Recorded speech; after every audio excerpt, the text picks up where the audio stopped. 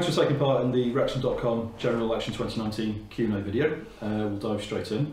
Are you able to tell us a little bit about yourself, who you are, any political history and why you have the political leanings that you do? Well, thank you very much, Rob, for inviting me and all the other candidates to come along and do this interview. I have to say I think Wrexham.com does a very good job for us all in terms of giving a platform for us to express our views in a balanced way, and that's very good for democracy in Wrexham and Clwyd South. So yes, I am the Conservative parliamentary candidate for Clwyd South. I stood here in the 2017 general election and increased the Conservative vote by almost 4,000. And I was also the candidate for the Welsh Assembly election in Clwyd South in 2016. I live in the constituency just outside Chirk, and I've had a career in business and finance. And more recently, I've been involved in local politics and also writing books, in particular, a history of Lake Vyrnwy Hotel, which is where I grew up, just over the border in Powys. And that's the activities I'm mainly involved in addition to my work as a parliamentary candidate. You mentioned their previous elections as well. You've stood for AM and MP. Which would you prefer to be and why? Well, I think both positions are extremely important, and I obviously would like to become the Member of Parliament for Clwyd South, but that's up to the voters of Clwyd South to decide. But clearly in Wales, with the devolution settlement, a lot of the services that we use day to day, particularly health and education, are conducted from Cardiff. So I think both positions are of equal importance. This will be the third election in 4 years. People say they're fed up with party politics, politicians, and feel that you're all the same, they never listen. What will be different about you? Well, I think that the first thing that would be different about me is that I would be, if I am elected, and I only say if, that's, as I say, up to the people of Clwyd South, if I am elected, I would be part of a parliamentary party, all of whom have signed up to Boris Johnson's Brexit deal. And I think a big part of the frustration in politics in recent years has been the inability of Parliament to pass the Brexit withdrawal agreement, despite the fact that people voted in favour of it in 2016. I think that's the root of the problem. If we are elected as a government on the 12th of December, then that agreement will be passed. The agreement is ready, it's waiting, it will be passed by the 31st of January. And I think that would do a lot to clear up the frustration in British politics. If you were representing Clwyd South, Prime Minister questions today, what question would you ask the Prime Minister and what would you hope to uncover by asking it? I think the main question I would ask is about making sure that we get Brexit done. This is a seat that voted 60% leave. I've been very struck when I've been going around the different communities, and I've been canvassing across the length and breadth of Clwyd South, by the level of frustration at the deal not being done. So my question would be, please can we make sure that this deal is done as fast as possible? Putting party manifesto items aside, as you'd hope the parties themselves can take care of those. As an MP, you may get the chance to bring in a new law via a private member's bill. If you had that opportunity, what law would you look to bring in? I would bring a law in that improves mobile reception in Clwyd South. That to me is one of the most frustrating problems about living around here. And I know there are all sorts of plans at national and at Welsh Assembly level to improve mobile reception. But we've been hearing that for years and years. So I would like to have a special member's bill that, I mean, obviously it's not just going to improve the mobile reception in Clwyd South, but actually sorts this problem out once and for all, because it is really making people's lives extremely difficult who live around here. What relevant experience do you think you have for the job of MP? I've got, I think, experience in a number of different areas. Firstly, from my career in business and finance, and I was involved in that for 25 years. And so I'm not coming to this as a career politician. I'm coming as somebody who's done other work outside. And that also took me into continental Europe, because effectively I was exporting British services to continental European companies. And that, I think, is a very useful depth of experience when we come to talk about international relations and Brexit in particular. I've also been very much involved in the charity world. I set up a charity, Concertina Music for the Elderly, which was founded over 20 years ago and which I run myself. And that provides music, live music, for the elderly in care homes and day centres in England and Wales. And I'm also a trustee of the Llangollen International Musical Eisteddfod. And for me, the heritage of Wales, the culture of Wales is incredibly important. And that's something that I would really like to focus on as a Member of Parliament. And then the other area I would highlight is I've had significant experience in local government as well. My view of politics is that you need to understand how the country works from the local level upwards. So I'm somebody who's come into it in midlife rather than early life. But since I've come into it, I've really thrown myself into standing for election, but also working as a councillor, because that's where you solve the day-to-day problems that really affect people's lives. You touched on it in an answer there, focusing on Wales. There's been a lot of talk in the last 3 years since the referendum about Scotland, Northern Ireland, England in their own right. How will you make the Welsh voice stronger in Parliament? Well, I think the Welsh voice is stronger by virtue of the devolution and the Senedd, and I strongly support the devolution of powers to Wales, and I'm pleased that the Conservative government has been very much behind that and has obviously come to a settlement where there are now tax raising powers for the Senedd and so on. So I'm a strong supporter of devolution and Wales running its own affairs.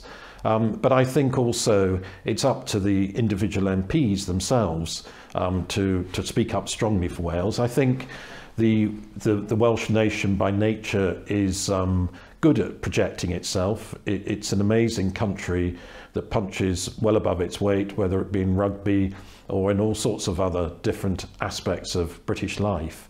But for me, I was brought up in Wales at Lake Vyrnwy. I've lived here most of my life, and I love this country, and I think it has so much to offer. It has a different approach to life to England, which I like very much. And it's up to it's up to an MP to really sing its praises as loudly as they can. You've touched on mobile reception, so we'll put that one aside and ideally put Brexit aside for this answer. What do you feel would be the top issue for Clwyd South in the forthcoming parliamentary term, and how would you like to see the desired outcome?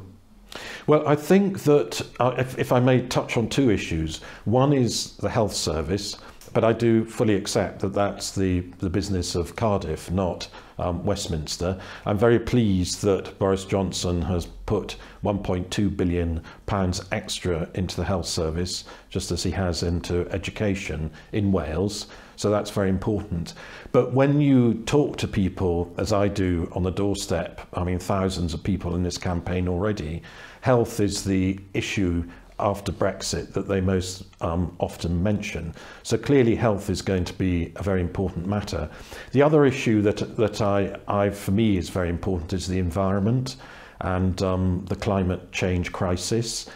And again, you can argue that that's very much the business of the Senedd, but I think it's also the business of Westminster as well. And that's something that I would like to really focus on and promote as strongly as possible. You're backing a Save Our Library campaign locally. The local authority reshaping of services, which could also be called cuts, is under a Conservative Executive Board lead member who, oddly enough, was the former Conservative candidate for Wrexham, Andrew Atkinson. And it's an independent and Conservative coalition administration running Wrexham Council locally. And they're specifically blaming Cardiff and also Westminster for the lack of funding that's forcing these cuts. Isn't the local problem then created by your party? Well, I don't think it is, and I have been very careful in what I've said on this campaign because I fully understand the problems that the local authority have. What they are conducting is, I think, a very sensible consultation process. I've attended 2 of those consultations myself in Chirk and Overton, and I've seen for myself the kind of thoughtful way in which the board of Wrexham Council, and also more importantly in my view the officials themselves, I think everybody's been very impressed by their approach. And I've been involved in local government, and I've been involved in when I was a councillor myself in saving our library, so it's something that particularly interests me. But you have to work with the parameters of the local authority. And what I like about the way they're approaching it is, rather than just saying, well, you know, there isn't enough money, therefore we can't provide the service, they're actually going out to people and saying, what do you want? How do you want this service? And I've been very careful to make my contribution along those lines of encouraging people. I put an advert out encouraging people to actually go and attend the consultations. There are different ways of supplying a library service. It doesn't have to be done one-dimensionally. But ultimately, I think that the problem for Wrexham Council, and it's the same for many other councils, is that there is a 2-tier system in the way that the Welsh Labour government in Cardiff actually allot their finance to local authorities. Some are very well looked after and some are not. And the funding formula that the Welsh government uses is not fit for purpose. And I do not see why the Wrexham Council, Denbighshire, Powys and a lot of other ones, which happen to be more in the mid and North Wales, have either neutral or negative settlements, and a lot of the councils in the south have significant increases. And it's not good enough to say that it's all done by a carefully worked out deprivation formula, because that simply isn't true. There is significant deprivation around where we live as well.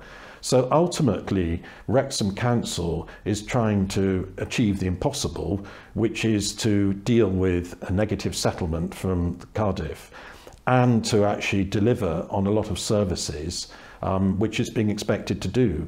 So I've tried on the library service to be careful what I say, but to highlight a service which I think is of great value and affection to the people of Clwyd South. We've had Prime Minister Theresa May visit the area a few times during the last election campaign, so it's not beyond the realms of possibility that Boris Johnson could visit. If he did visit Clwyd South or around with you and referred to tank-top bum boys, flag-waving people as pickaninnies with watermelon smiles, or compared Muslim women who wear burqas as letterboxes and bank robbers in your company, what would you do?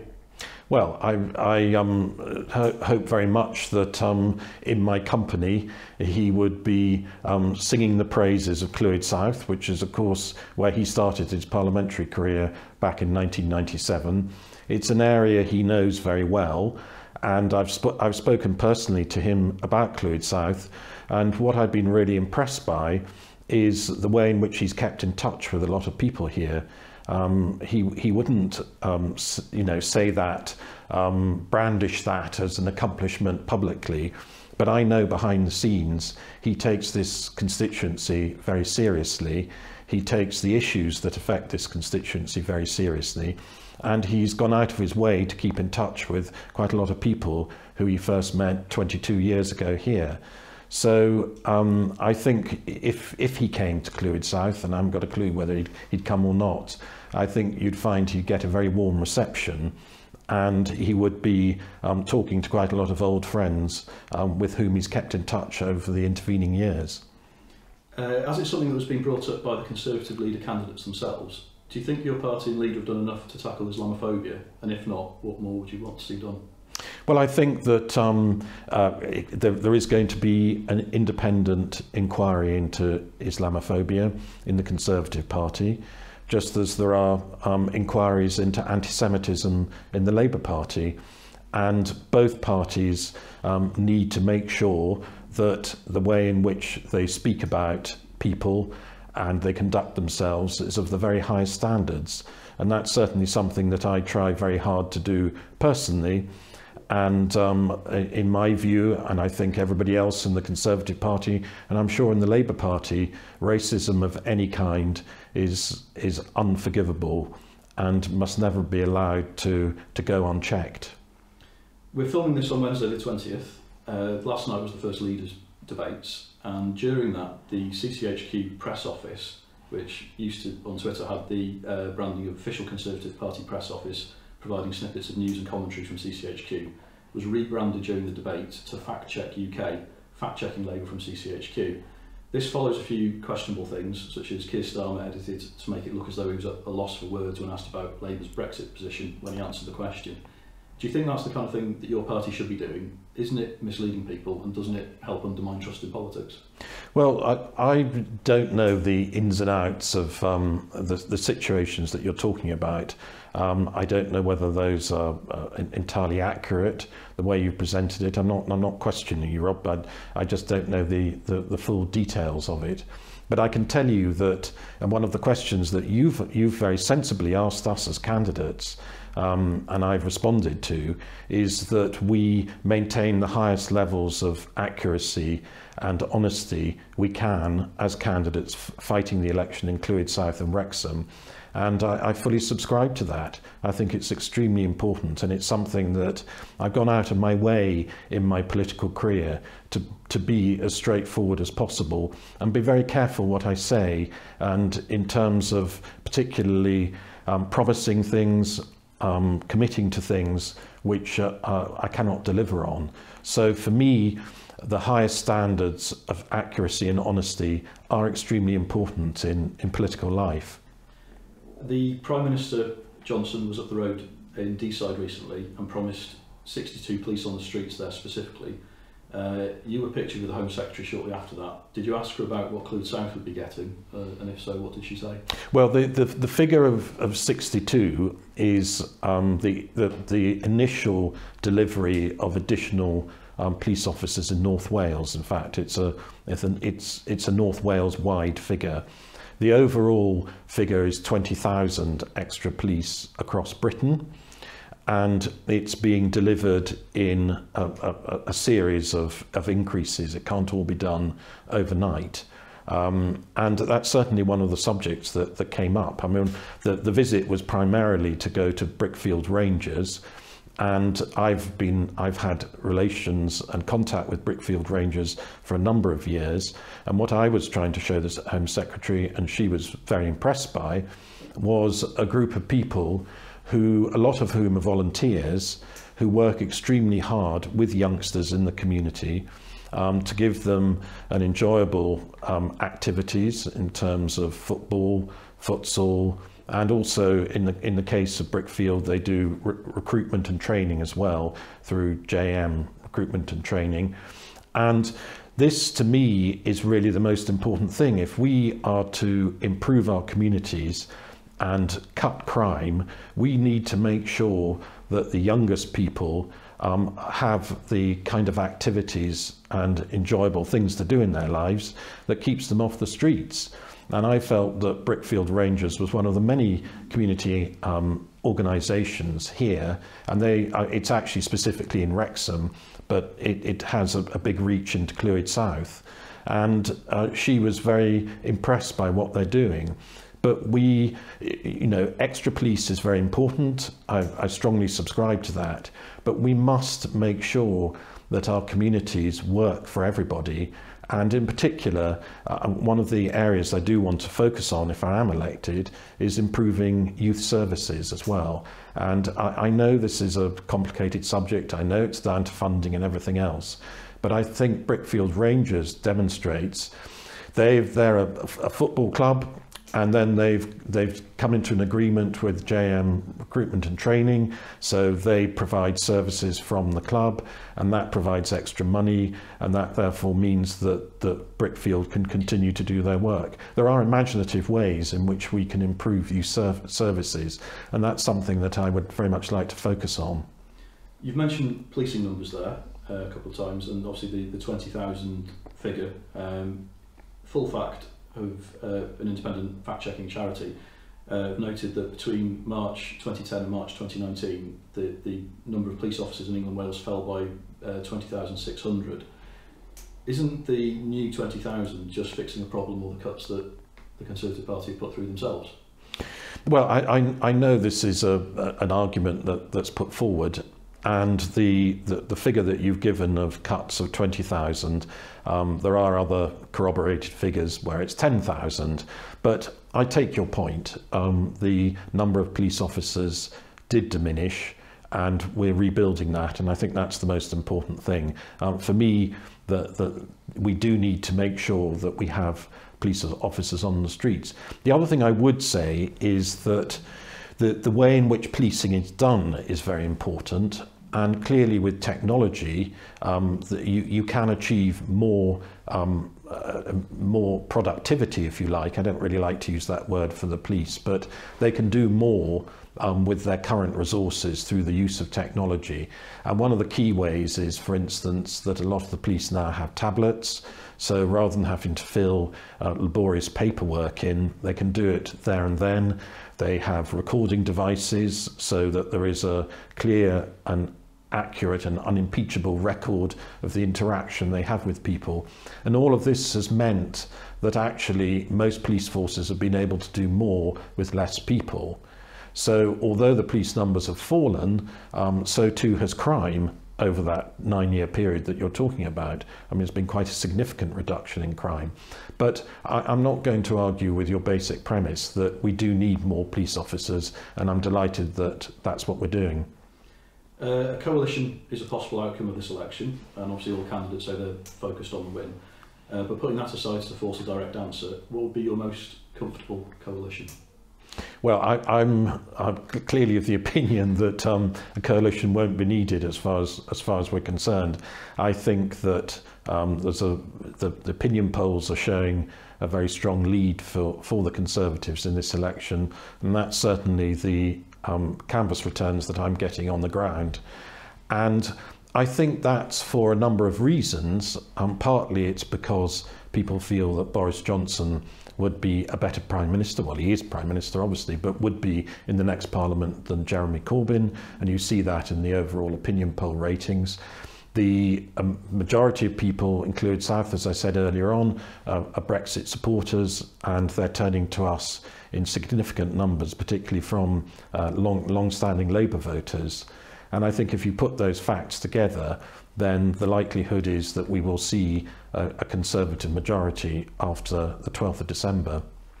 Speaking about Brexit, how did you vote in the referendum? I voted for leave. And have you changed your position since? Or No, not?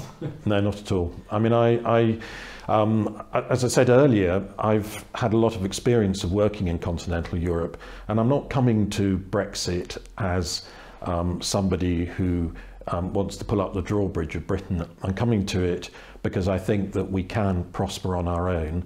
I'm coming to it too because I feel that we need to control the number of people that are coming into the country. And I'm very pleased to see that Boris Johnson is talking about an Australian points system of immigration. And when you have 350,000 net increase in the population, as we have done until recently, we can't manage that. And it is of considerable concern to people.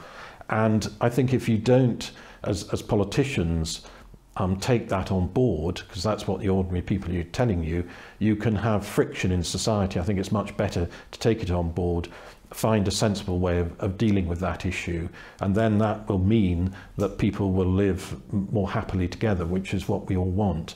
So for me, Brexit is also a great opportunity where we can plough our own furrow internationally.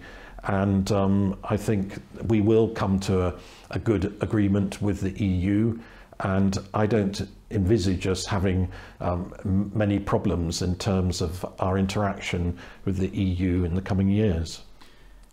The backstop has gone, and there's a new trade and regulatory border in the Irish Sea that could replace it. Can you explain very simply how that would work? Would there be border controls in Holyhead? Well, as it stands at the moment, the thinking is that would not be the case. So the view is that the deal will deliver frictionless trade between Ireland and the UK. But I think in all this, what we're looking at is the withdrawal agreement, which has actually passed through Parliament by majority. So it's ready there, that will be passed on the 31st of by the 31st of January. And then there will be a considerable period of working out the full details in the intervening period. When you refer to getting Brexit done, what are you talking about there? Is it getting that deal through and then say no deal's off the table, or is it looking further afield from that in terms of the negotiations? No, we're very clear that this deal means no deal is off the table. And I'm very pleased about that. I would not have felt happy fighting this election on the basis of no deal. So Boris Johnson's deal has received a majority support in the last Parliament. The next Parliament will be very different, in my opinion. And so for me, Brexit is Boris Johnson's deal, getting that through Parliament, and then the negotiations that will take place on the future relationship with the EU. The coalition of chaos is a buzzword used by Conservatives, yet the Conservatives have only held a slim majority for just 2 of the past 9 years. What makes Labour and SNP coalition more chaotic than the one your party had with the Lib Dems and DUP, etc.? Well, I would argue that the coalition with the Lib Dems was far from chaotic. It was, in fact, not dysfunctional, but highly functional. And in my opinion, that was a sensible government that achieved a great deal for the country. And I'm not going to try to pretend that since then everything has been hunky-dory. It's been difficult in Parliament, and part of the problem has been that you have so many disparate views between the parties and to an extent within the parties, and our party is no exception to that. And that's why the pledge that I and the other 634 candidates have made to back Boris Johnson's deal is so important. And I think the new Parliament will be a much more unified and coherent group of MPs.